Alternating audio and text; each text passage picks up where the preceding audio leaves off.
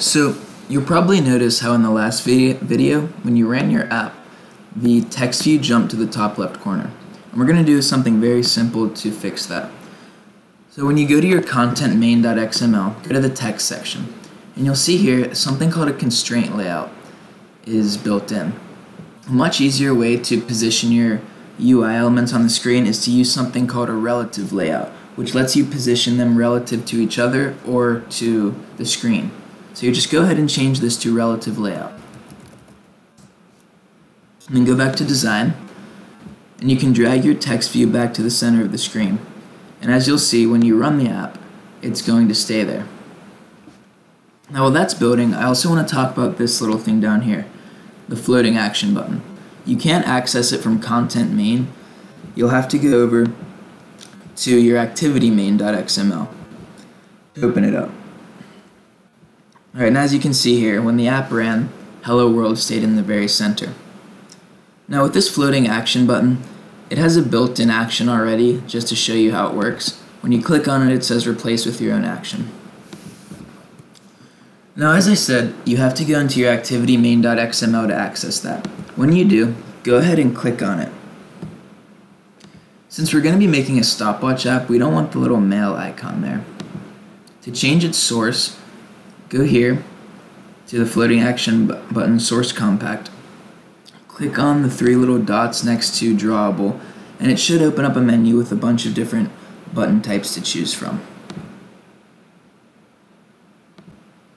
Once you're there, you can search for the play button. Just click on that, and as you can see, it'll put the play button in there. I think it's better to have it a little bit bigger, so I'm just going to go up here and change the width and height of it. Now, you're going to need to use density pixels for the units. That's just another term for the units you want the UI element to be. So let's try 50 by 50.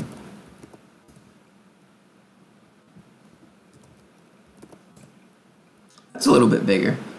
Let's make it a little bit larger actually. That's nice. Easy to click on the screen, very easy for the user to see. So we're going to now talk about editing the action of this button. Go ahead and go back to your main activity.java, and this is where it's referred to, and this is the snack bar that makes its action. Now we're going to be starting the timer when we click this button, so let's just work on changing this to your own action. Go ahead and delete all this snack bar stuff. So where's this? Yeah, right here. And let's put your toast.make text inside there, so that whenever you click this button, the toast you made in the first video of this will be made. Just go ahead and run that.